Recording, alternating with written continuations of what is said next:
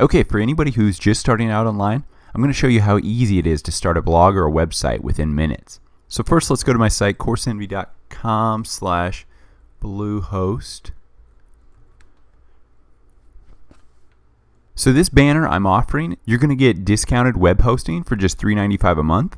So the discount through my site is $3.95. That's under the normal price, $5.99. This gives you a free domain, free site builders, one-click install WordPress, unlimited emails, and then their support is phenomenal. So for this example, I'm going to do the most popular one, the Plus, just because you get unlimited websites. So we're going to claim our free domain while we're at it. Click Next. Now just enter your data. So choose your account plan. They give you by default 3 years at that price, but we're going to just do our 1 year price at $8.95 a month. So we get our free domain, free setup. Remember, this domain's worth a good $12.99, so this is a good deal.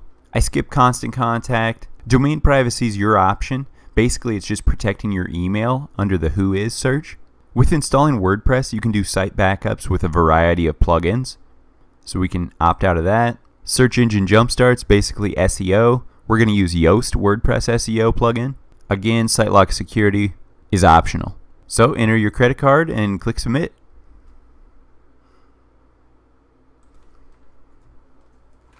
Confirm you've read and agreed. Submit. So now they're going to try to upsell you. We're going to cancel these. No thanks. I've read and agreed. No thanks.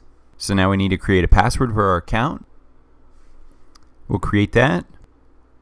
So let's close this. So let's scroll down and we're going to one-click install our WordPress.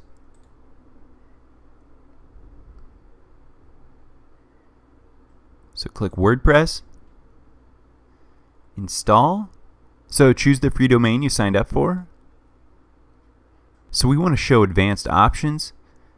So this is our default site name. We can change that quickly to what the site was. So here you can change your admin username and your admin password.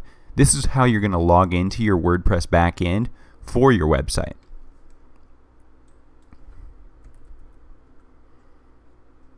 Leave the default, automatically create a new database for this installation. Checkmark I have read the terms and conditions. And install now. Okay, now they're going to try to sell you on a WordPress theme, but let's just close out of this. And here's our progress bar for our installation of WordPress. Okay, let's click View Credentials. Click My Installs. Then just scroll down to your install of WordPress. Click Admin Login. So it takes you to your domain.com/wp-login. Another way to access this same login page is your website domain /wp-admin. It'll pull up that same WordPress login page. Now we just type in our specified admin login for WordPress we chose. Let's just remember that. Log in.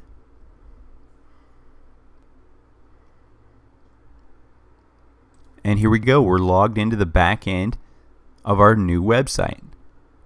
It only took us minutes, but now we have our website up.